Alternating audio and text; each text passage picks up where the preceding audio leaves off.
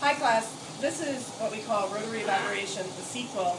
We forgot to tell you how to take the sample off the rotavap. So first I'm going to review putting the sample on the rotavap.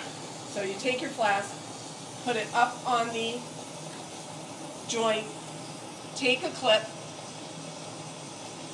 put the clip on the joint, then you reach up, grab the stopcock and turn it 90 degrees.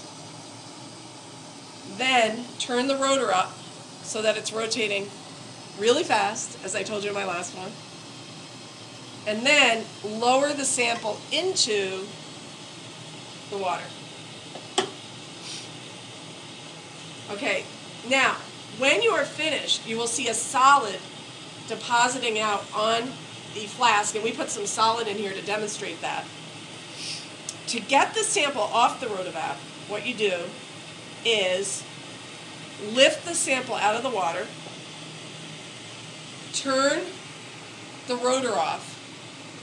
So it's really the reverse of what you did before.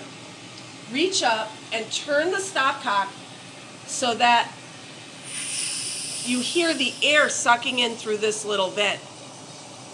So this is closed, this is open. When it's open, you should hear the air coming through. This puts it at 760 torr.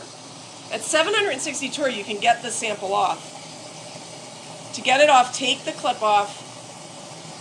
By jiggling, it should come off, but if it doesn't come off, you can use this, this plastic piece here. Just roll it down, and the sample will come right off. Okay, so that's it for rotavap.